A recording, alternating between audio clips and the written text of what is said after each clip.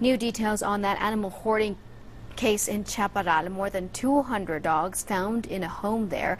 And we do want to warn you, many of the details here are graphic and disturbing.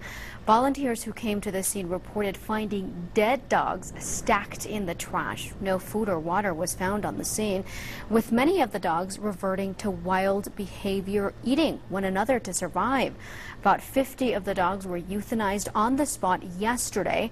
100 or so that might still be adoptable were taken to an Otero County animal shelter for evaluation, and about 50 still remain in the home. And joining us now is Dr. Beth Vesco-Mock to talk about this. Dr. Vesco-Mock, thank you so much for joining us.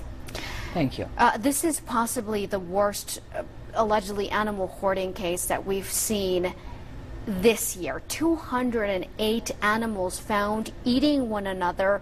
How can we bring this problem to a stop? Well, what we need to do is people need to realize that when you take on these animals, you have to be able to financially care for them. And many people are not financially able to take care of them. This was a sanctuary. This gentleman did not intend for this misery to come to these animals. He really didn't. I'm sure he started taking a few at a time and a few at a time. And what happens is if he doesn't have the money for the spaying and neutering, they're reproducing. And then the food bill just starts getting out of control and out of control. And it just compounds itself. And pretty soon you do have 200 animals. And they are going to start eating each other for food. They had no water. They were severely dehydrated. They were not well taken care of.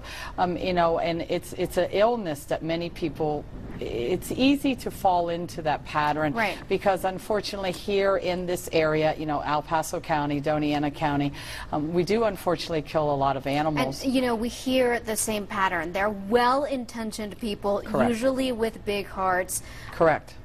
With sometimes some traces of perhaps a mental illness, some emotional issues that are driving them to hoarding.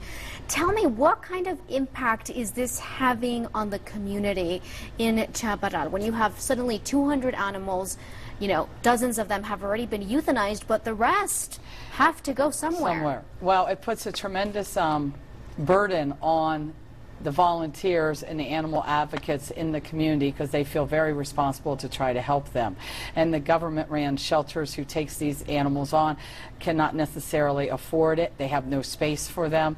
I know here up in Doña County, we only have a couple runs open this evening, so we would have a very hard time taking very many of them. I'm sure Otero County is very full. I know there are some private entities who are trying to take these animals on. It's a tremendous financial burden, because these animals need a lot of veterinarian care, and a lot of them are very, very shy. They're not well socialized. It's going to take a special person to adopt these animals, to adapt them into their home.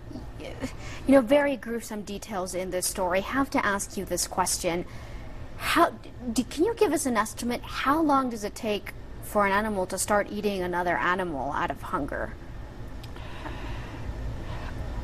I would say, I personally have never actually seen a dog eat another dog out of hunger. It would have to take quite a few days. It would take quite a few days before they would go to that point. Wow. I would say probably at least 5 days before they would go to that point. I have heard of elderly people passing away in their homes, and the dogs, you know, are left in the homes with them, and even then they do not eat on the human. So it would take quite some time, at least 5 days. Wow. Well, thank you so much for sharing your insight with us. We appreciate it. Thank you. Such a huge problem, pet overpopulation. And thank you to ABC for covering this story and bringing all these situations to light. And truly thank you for all the coverage you give for the animals in this community. We appreciate it. Thank you. Always great to talk with you. Thank you. Thank you so much.